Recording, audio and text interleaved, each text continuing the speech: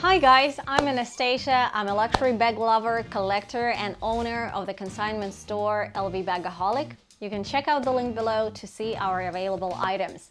In this video, I would love to share the difference between two very similar bags.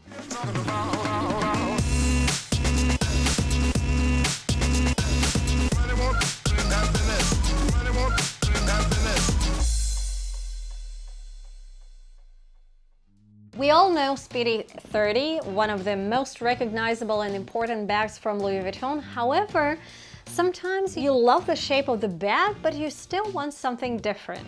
That's why I decided to compare a Speedy 30 with a very similar bag, which is called a Berkeley. So let's compare both bags to see their pros and cons. Both bags I have here are stuffed right now. However, Berkeley keeps its shape much better. And as you might know, I'm a fan of structured bags. That's why I love Berkeley a little more than Speedy. And actually, this was released in Damier Ebene canvas and Damier Azur canvas, so you have some choice if you don't like the brown version of the bag, right? You can get a more spring-summer Damier Azur pattern. In terms of size, both bags are exactly the same because Berkeley is exactly the size of a Speedy 30. Next basic difference between the two bags is that Berkeley has an extra side pockets. Here and here, and I don't use them at all because I had this bag for a while and well, I used it. I never used these pockets. They are it's quite uncomfortable to use them, and I'm not sure, well, what would be an occasion I would love to use these pockets. So one pocket here and one pocket here. Berkeley has a big front gold plate here, and from the design point of view, I love it.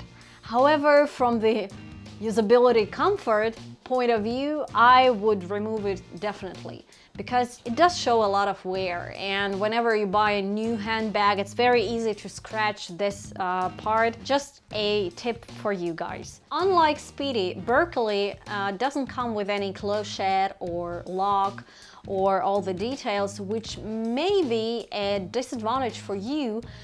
For me, it's more of an advantage because I love the small accessories that come with handbags, but I never use them. And the clochette, I don't remove the clochette from any handbag that has a clochette, but I can't really say I love it, that I'm a fan of it, and I'm a fan of the looks. I'd rather attach a very beautiful bag charm, maybe, right?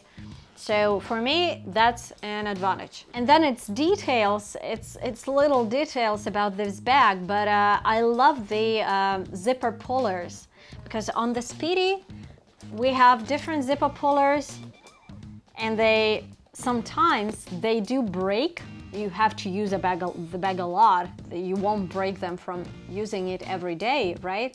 But however, in several years, this type of zipper pull may break. It just feels and looks more solid and more comfortable for me. And overall, I mean, the quality of this zipper seems to be better on Berkeley. Maybe it's just me, but I feel like this zipper runs very smoothly and very nice on Berkeley, and on Speedy it's nice, but not that nice, I mean. Now, you may be afraid that the Berkeley corners, this leather, will get scratched easily, but this bag had a long life, let's say, and the corners are still fine. So this type of leather is very firm and sturdy, and it doesn't get scratched easily. So the corners still look nice, and the bag itself looks nice. And also, I haven't heard about any issues with this bag, and I haven't heard about many issues with the bag released in these years. I mean, there are no canvas cracks, there are no melted glazing or any other defects that newer bags might have. That's why I totally love this bag, and I can recommend it to you if you're looking for something like Speedy, but you're quite unsure Speedy is the right choice. The handles can be adjusted here, and well, actually you can take these handles off and we'll replace them with some other type of handles if you do have something in your mind. It can be a shoulder bag. I mean, it actually can, but you don't want to wear it like this, right?